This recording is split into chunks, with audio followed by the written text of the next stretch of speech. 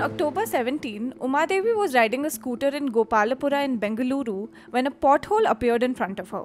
She tried to avoid the pothole but ended up meeting with an accident. She was severely injured and eventually succumbed to her injuries on the same day. This is not the first time that a pothole has taken someone's life in Bengaluru. Several accidents and deaths owing to bad roads are often reported in the city. In fact, the number of accidents are gradually increasing. I'll be traveling in the same route 2 times a day. 2 hours, 1.5 hours I'm traveling through by roads, through this kind of roads. So there I can't work in a peace of mind.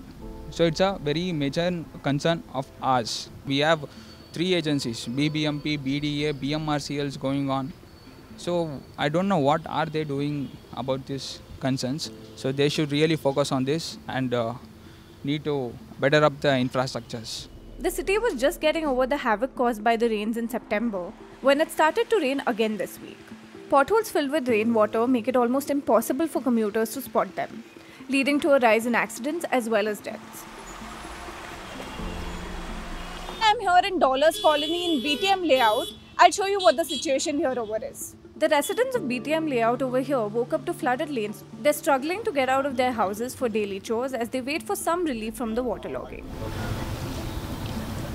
While some are trying to figure a way to not be late to work, some are trying to get their vehicles repaired from the rain damage. From past 1 year, 6 months, we do see like this. Means very minimal rain do causes this kind of water. And yesterday we faced a very huge kind of disaster thing, like water has been coming out to the parking and all the vehicles is been in the water. People's already been talked to BBMP to come and clear the drainage. But till now, I have not seen from the morning, no one has been came yet. We do pay taxes like anything and we are facing this kind of issues. So it is very miserable. It started raining at 8:30 almost, and by 4 hours, there is school is full of water. One section of our school, like the pre-primary section, is totally drowned in water, we can say, and our gate is also damaged. There is no proper outlet for water has been given here. See, exactly the water from there is entering into our gate. I think that is from some drainage. After visiting BTM layout, we headed to Kormangla.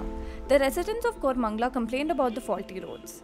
The construction work for the metro at various spots in the area has also been adding on to people's problems. This is the Devi Eye Hospital on 80 Feet Road in Kormangla. The construction work of drains right opposite the hospital, along with rains, has been troubling the patients in the past week. Rainwater does not drain here very soon, and we had a big loss of when water came inside to our hospital.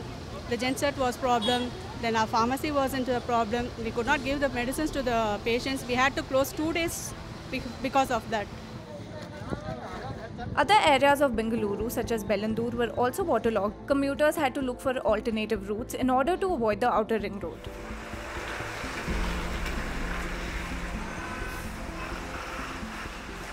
The BBMP allocated Rs 968 crore for maintenance of ward roads this year, and Rs 86 crore for arterial and subarterial roads. So now the question is, where is the outcome of the funds that were allocated for maintenance of roads? As the year ends, the situation of roads in the city has only worsened. Road is bad because of a lot of rain and there is no time given for rectification. So the roads are bad because there is continuous rains. With the result, we are not having enough of days, clear days. As on today, there is no place which is underwater. The morning itself, everywhere it has gone. The city's poor infrastructure, especially pothole-ridden roads, have been plaguing the city for years now. The citizens expect an end to these woes by holding those responsible accountable.